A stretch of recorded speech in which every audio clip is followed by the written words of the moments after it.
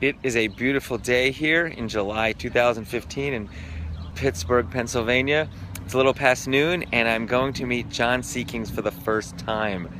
I've not been in Pittsburgh since I started this project, and now here I am after all these years talking to John over the phone and over email, thinking about him, writing about him for the book, and I'm finally going to get to meet him. He said he's picking me up in his brown Jeep, and we're going to head over to the Seltzer Works, which I've also never seen before. I've only seen a few photos of it actually, so I'm thrilled to get to finally meet John in person and get to actually go be in this space that plays such a central part of the book. I can't wait. Hey John. Hey Barry. So here I am with John Seekings in his Jeep. What neighborhood did you say we're in? We're in Regent Square. We're in Regent Square, heading towards Seltzer Works. To the Seltzer Works. Exactly right. What's the name of the neighborhood there? It's Swissvale. Swissvale? That's Swissvale is the name of the neighborhood, yes. Right. Let's say it again. Welcome to Seltzer Works. Wow. Here it is.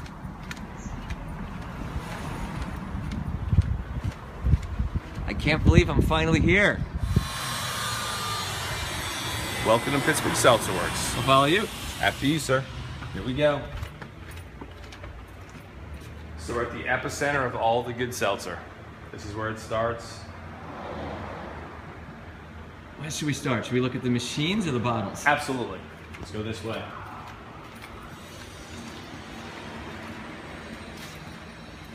So our line is simple, but it's complex.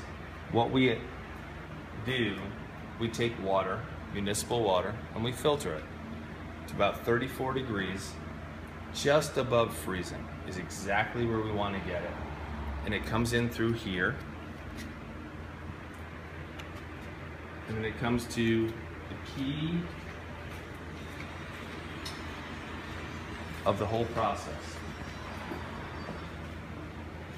Our carbonator, so Chicago Carbonic Carbonator, 1908, it's almost like the system is, inside is a giant paddle, like an old paddle they used in bakeries. And that's what makes the seltzer. So we bring in really, really cold water and CO2 under really high pressures, and it churns and it churns and it churns, and that's what creates the chemical, what's the word I'm looking for? Chemical reaction? That's exactly it. What's happening is that paddle's moving as cold water is coming in and CO2 under very high pressure. It can't be duplicated by modern machines. And that's what makes really, really good seltzer. Good, hard seltzer. So we're here at very, very high pressures, about 120 psi, and it'll fill up, and we can watch it as it comes up the globe. What do you see here go up the globe? So you'll see the water fill up this globe, and when it's full, we'll kill it, and we go to the bottling. We'll go to the bottler? We'll go to the bottler.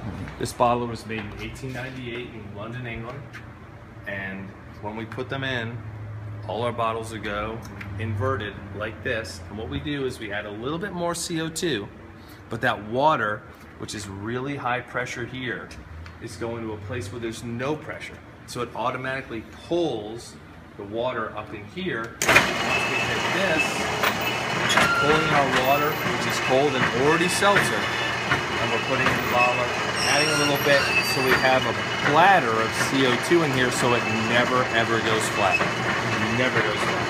And they'll go in simple as this. Everything's done by hand. And that's what will fill it up. The key to the process is the carbonator. This, when we first talked about getting Pittsburgh Seltzer Works, we talked to a bunch of folks in New York who were part of the industry, who were the folks that made it happen. This particular carbonator, they said, keep it running as long as you possibly can. It makes the best seltzer. So we have done our best to make that happen. We have redundant ones that are a little bit older, But this particular model may be one of the last running in North America. And what's on the shelf right behind you? Well, it has a label on it. Is now, as you can see, we call them the bottles of death.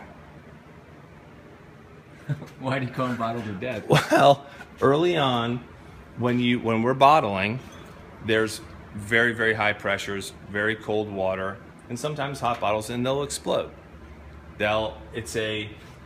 When we first took over Seltzer Works, when they exploded, I would be on the ground as fast as possible, trying to, in a fetal position, underneath the bottler, saying, you know, am I okay? Looking at my hands.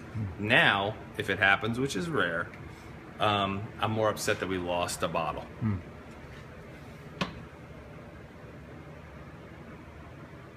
But we keep them, and we keep days since the last explosion. Where does it say that? That's in my head. Yeah, I know. The learning process was pretty steep. You know, it seems like a real simple thing to like turn this on, turn water on, make sure this is cold. But the reality is, to make really good seltzer, stuff that people really enjoy, there's a little bit of a science to it. There really is. And you know, we're working day to day to kind of perfect that. We know, you know, we can get tests on this, our water looks like this, but the reality is when you just hit that first one, it should feel a certain way. And that's what we strive for when we come in here and we're hand bottling everything. Let's talk about all the bottles on the wall behind you. We have probably one of the largest collections of bottles anywhere in North America. These are all ready to be hand washed, sterilized, and put back into action. They are from all over the Midwest, all over the Northeast, and you know, wherever we can, we collect them. We're fortunate. We actually had a customer here in Pittsburgh whose father had a seltzer company in Cleveland. And she said, listen, you know, if you ever come across a bottle with this name, you just let me know. And we said, absolutely. So we looked around a little bit. As we found probably, I would say 30 or 40 bottles that belonged to her grandfather's company back in the day. This dates back to the 20s. And that's what we delivered to her. And it meant a lot. And she has been a tremendous customer for us ever since. And I said, they literally come from everywhere. And it's hard to kind of store them. We will take any bottles that come in because we want to put them back out there so people can enjoy it. Do you ever have other bottles from other previous clients? Absolutely. An interesting story is we got a call from the William Penn Hotel, which is one of the first hotels in Pittsburgh and the first one that had bathrooms. And they came to us and said, we're opening up a Prohibition-style bar and we'd like to serve this seltzer. I said, you know, we can certainly provide that. Not only that, we have the bottles that you had, you know, at the turn of the century. So all we give them now is those bottles. I see there's a second bottler down there. Can we take a look at it? Sure.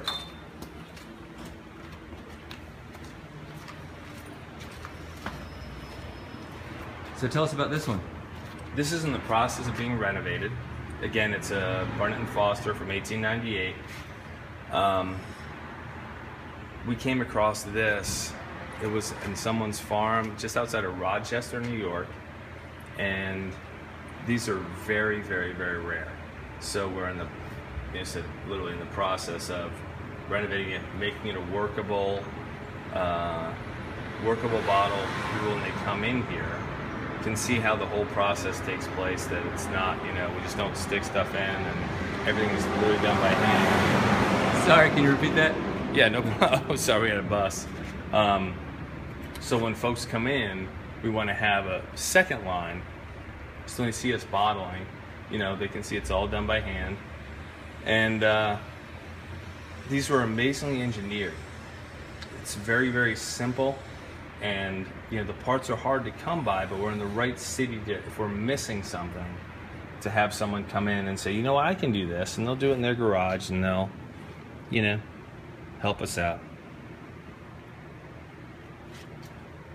Now, when you're bottling, so you showed us there's the machine that filters the waters.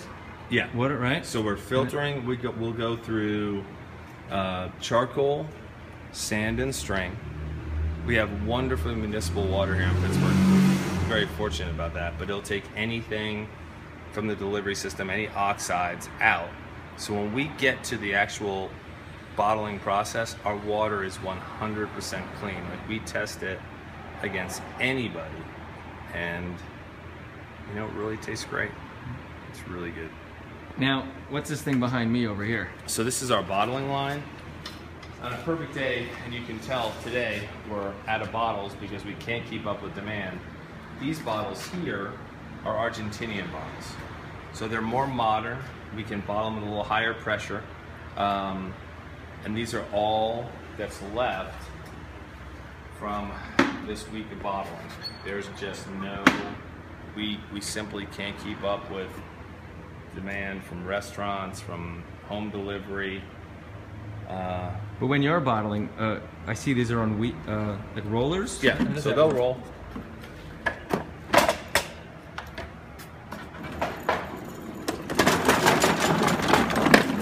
So we'll bring them down. And when I am bottling, then I may be here first thing in the morning or very late at night, but I'll bring them down to where I am here bottling, and that gives me access to pull them down, and they'll keep going through. This is actually an original Pittsburgh Seltzer Works bottle. What? Wow.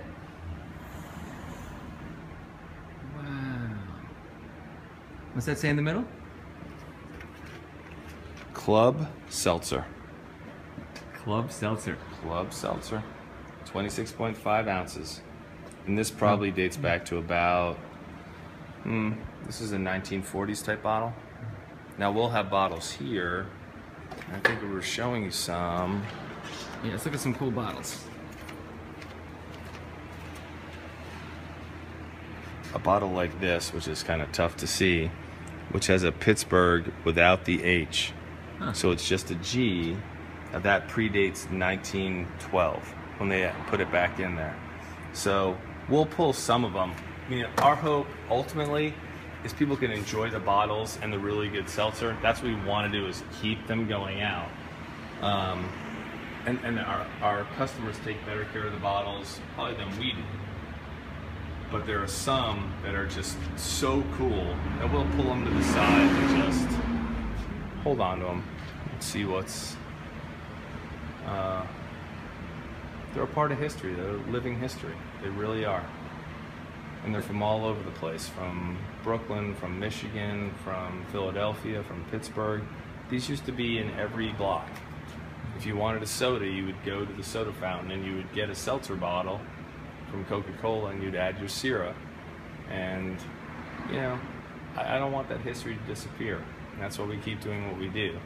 And we're fortunate to be in a place that, you know, our customers appreciate that and understand it, and they kind of work with us. It's a really unique business model, really unique. And I'll sit there and I'll be here at 2 in the morning and I'll be bottling, and you'll see some really cool bottle or something that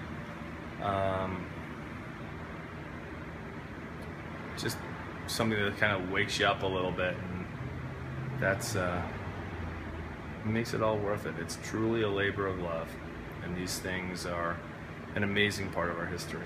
Absolutely amazing. So this is one of our customers who keeps an ongoing list of what seltzer will cure, and I think I've got every single one of these problems from hokum to the rhombus. But this is what our customers do. They really feel part of what we're all about, and they're the best customers in the world. Who else would send it? I mean, they sent it to us. Oh, this is a photograph? Yeah, it's a photo of someone. They keep it in their house. And they just continually put on there. So if you've got the Mahoney stink, seltzer is going to cure that for you. There's no question. And it's, I said, it's just, there's no other businesses like that. None. And we love it. We totally love it. There's, every time an article comes in the paper, one of our customers will leave it in a case to make sure that we've seen about it. And they truly feel vested in what we're doing. It's really cool. I see the seltzers are in these beautiful boxes over here. Mm-hmm. Can you talk a little bit about the boxes? Take a look The at boxes, yeah, they all. them. The crates. What do we call The them? crates are, they went back. This is, the same model for the milk delivery was with Seltzer, and they generally come in 6s or in 10s. What we do here is we're mostly 10s, just because these are, they're feeling their age. We keep them as best we can, in good shape. We've tried to have them duplicated, which is tough. But you can see in some of them, it's just a tough one to see. Let me see if I can find a good one that has a old phone number on it. Just gotta get one around here. They come from everywhere. They come from Wisconsin. They come from Long Island. And it's amazing to look back and see that the phone numbers on them were literally 4 or 5 numbers. So these will, we actually had an incident here at the Seltzer Works where in our bottling warehouse, a small animal got in, a raccoon. And so I called someone and said, listen, we have a raccoon here and we need to eradicate that. That's not something we want to have here, and want to just make sure he gets out. Above this was back in the 40s and 50s, a bottling entity. And when we set up traps, we opened up the ceiling and found 200-300 cases from the 1920s from the company that was here prior. And they had just stored them above the ceiling because they had nowhere else to put them. So above the ceiling? Yeah, so we pulled the ceiling down and they were... Wow. And is that the name of the old business and you put it up there? No, actually, you know what? That was just a really cool thing I saw on the side of a box, and I could probably find you it. And said when it's here, it's late at night, and you're kind of looking around. Just the cool stuff we put on. We made our logo that was almost done out of boredom. Of we kind of want to communicate to the folks what we're doing. But I bet I could find you the box that has that on it. Give me 1 second. Okay.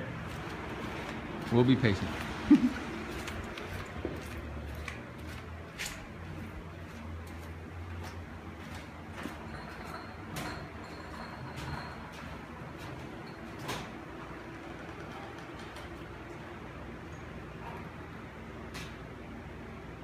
It says office up there.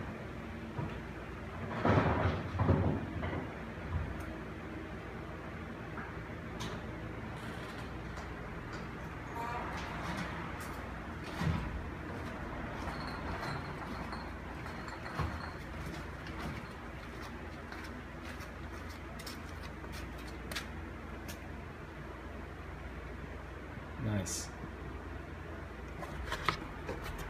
Better on this side. Ask for and enjoy. You can see this dates back from Pittsburgh, but it's probably in the 20s or 30s. Any final words to end our tour? I think that what we're trying to do here, and others are too, is keep it going as best we can. Everything's done by hand. Everybody that's doing this, it's a labor of love. It truly is. And I have a huge amount of respect for anyone that's doing it. Machines are getting old. The folks that are doing it are putting in a ton of work. But ultimately, we make really good seltzer. Really good seltzer.